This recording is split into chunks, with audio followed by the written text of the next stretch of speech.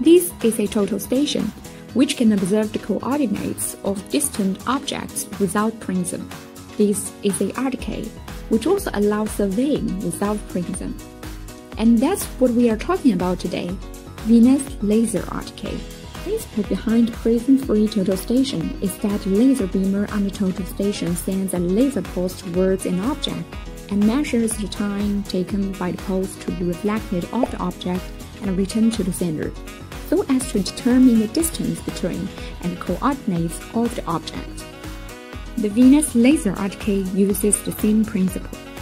Venus Laser RTK is equipped with a centimeter-level laser rangefinder on the bottom to determine the distance between the RTK and the object.